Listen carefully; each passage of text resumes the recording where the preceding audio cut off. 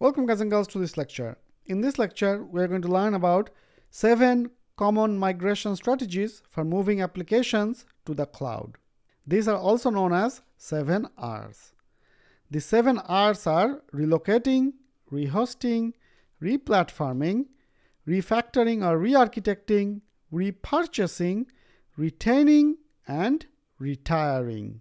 As far as migration strategies go, the first 4 are the important one, the last 3 not so much, and you will see why. But before we jump into it, why is the migration strategy important? Because if you let every one of your team just go do the migration themselves without a high-level strategy, they all will start using different kinds of services and there will be no best practices to utilize from. Ideally, what you want is, after first set of applications go, you create some sort of best practices and then you adopt the similar migration strategy so the other projects can use them. That's why you need a migration strategy. With that being said, let's start with the first one, which is relocating. So relocating, also known as hypervisor level, lift and shift. So basically you move the infrastructure to the cloud without purchasing new hardware or rewriting applications or modifying your existing operations. There's only one example of this. For example, if you are running your on-prem software on VMware and it is supported in VMware Cloud on AWS, you can just relocate them. So in this case, you don't need to change anything literally. You don't even have to understand the bare bone AWS services like EC2. You just move it and run it. The next migration strategy is rehosting. This is probably the most common strategy, especially when a company is starting their journey into AWS. This is known as lift and shift. In this migration strategy, you move an application to AWS without code changes, but you use AWS infrastructure as a service offerings. So this is ideal for quickly migrate to cloud before data center lease runs out. This one is an easy strategy, and when you do that, the workforce learns cloud concepts while migrating and use it to modernize the application down the line. So what are some examples? Could be, let's say your on-premises application is running on virtual machine. So you find out what is a compatible EC2 instance type, and then you migrate your application to EC2. You don't need to change the code per se. For example, if you're running a jar file, all you need to know is a compatible EC2 and you just migrate to it.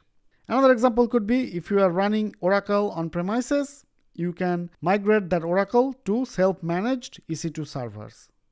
So what is the difference between rehosting and relocating? So with the previous strategy, which is relocating, you are not supposed to change anything. With rehosting, you are using AWS's infrastructure services. So when you use EC2, you need to have a way to provision this EC2 and you need to know how to manage it. With the relocating, you don't need to even learn EC2. You just move everything as is. But like I said, the most common migration strategy when a company or organization is starting their AWS journey is rehosting. All right, the next migration strategy is replatforming.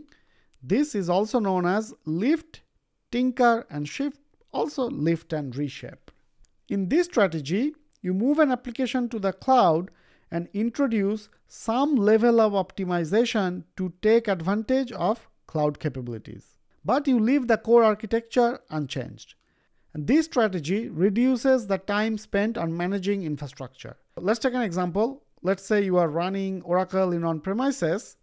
With the previous strategy, rehosting, you are migrating that Oracle to an EC2. But then EC2 means you need to manage your EC2. If there's a security vulnerability in the AMI, you need to patch it, you need to rehydrate it.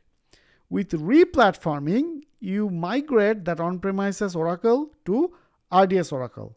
With RDS, AWS takes care of the underlying infrastructure. So it gets you out of those management overheads so you can focus your time on somewhere else. Another example could be migrate your application to fully managed platform like Amazon Elastic Beanstalk. And this is more cost effective than rehosting because you are optimizing some components. Now the next migration strategy is refactor or re-architecting. So this is the nirvana or dream of all customers. So in this migration strategy, you refactor the application using cloud native services. So you move an application, and in this migration strategy, you modify its architecture by taking full advantage of cloud native features to improve agility, performance, and scalability. So let's say you are running an application on-prem, but let's say it's a monolith, and you really want this application to scale faster. And you have plans to implement many features in this application, and you want them to be released fast to the market. So in that case, you need to refactor or re-architect this application. So example could be breaking down that monolith to microservices using serverless, or you containerize your app and start using ECS or Kubernetes. And going back to the database example, from on-premises Oracle to Amazon Aurora. This has more benefits than rehost and replatform, but of course this takes time, because breaking down a monolith to microservices, or even migrating a microservices running on VM to microservices running on serverless, requires refactoring the code. So it obviously takes more time. Now the next three options are not really cloud migrations, but I'm going to go through it. So repurchasing means moving from a traditional license to a software as a service model. So for example, you have some CRM software that you manage today. CRM as in customer relationship management, where you log all the customer activities, projected revenue, etc.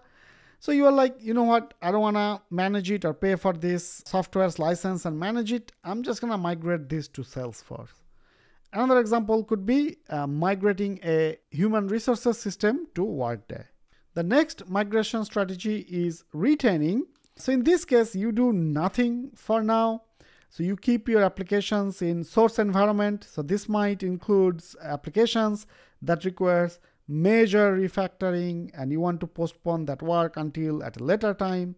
And a legacy application that you want to retain because there is no business justification for migrating them. Another example could be you have an application running on-prem, which will be replaced by a newer applications that's being developed. It doesn't make sense to migrate them to cloud. All right, and the last migration strategy is retire. And as the name says, you basically remove application or retire applications no longer needed. And what it does is it allows more attention to appropriate applications. So sometimes folks think that if some applications is not being used, we'll just keep them as is. That's not good, right? Because that means you do need to spend time on if something goes down, maintaining, etc. So you should always retire applications that are no longer needed. But again, like I said, last three migration strategies are not really relevant for cloud migration. So going through the level up effort, least level up effort is retire. Probably figured that one out. Then retain.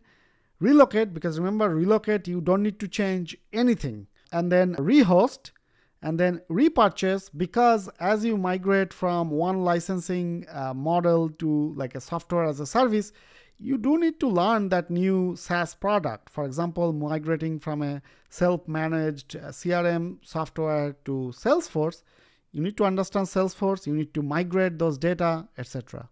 And then replatform, and the highest amount of effort, like we already discussed before, is refactor.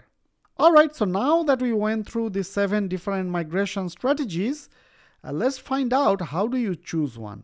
If you would like to know more about migrating any application to AWS, as well as learning core concepts of AWS or DevOps, system design, Kubernetes, Git, GitHub, serverless, check out my highest rated and best-selling courses.